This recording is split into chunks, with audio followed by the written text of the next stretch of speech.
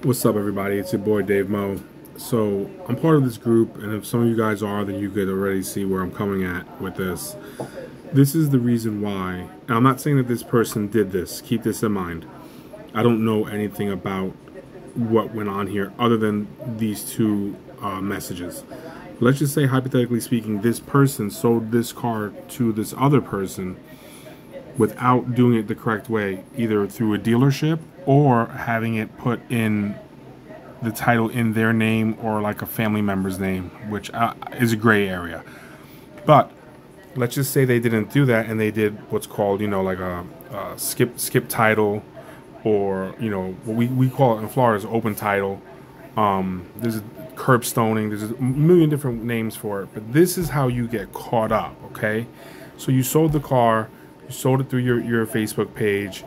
Now someone has a beef with you. They go and they figure out,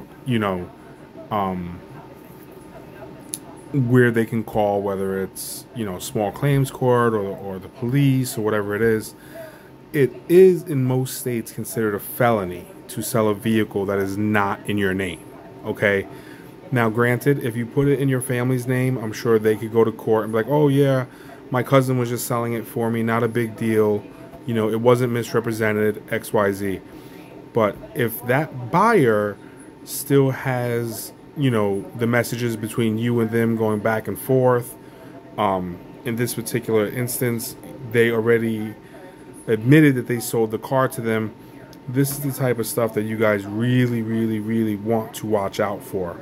So I'm not saying this is strictly, I don't even know how to say it without getting myself caught up, but these are types of things that you want to look out for, guys. So if you know someone, or dabbling in this type of activity, you need a CYA, because this is bad. This could turn out bad for this person, especially if they didn't do the right thing. And again, I want to be clear here. I'm not saying that they did an open title. I'm not saying that they just did a flipper upper. I'm not saying that. What I'm saying is, if you guys do that, this is how you'll get caught, right here. You sold something to someone you thought was good. They don't think it's good.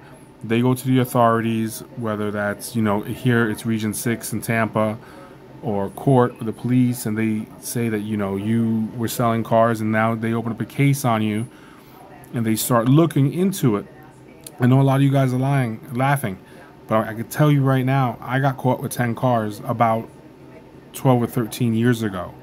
I've told you the story before. If I haven't, let me know that you guys want to hear the story. I'll tell you the story. I'm not ashamed of it. I got caught out there. And luckily enough, I got caught by a cool dude, and he let me make it right, and I did.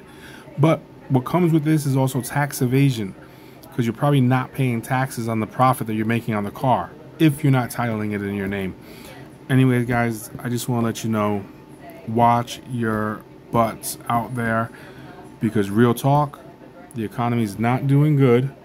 And I'm going to tell you now, they're going to start cracking down on these types of activities, not just with cars, but, with the Amazon thing, eBay thing. They're going to try to collect more taxes, because that's the only way they're going to recoup the money. And, that it's just what I see coming. I could be totally wrong. I'm just a friggin' car dealer YouTuber, but I want to look out for my people. So, all right, I'm out.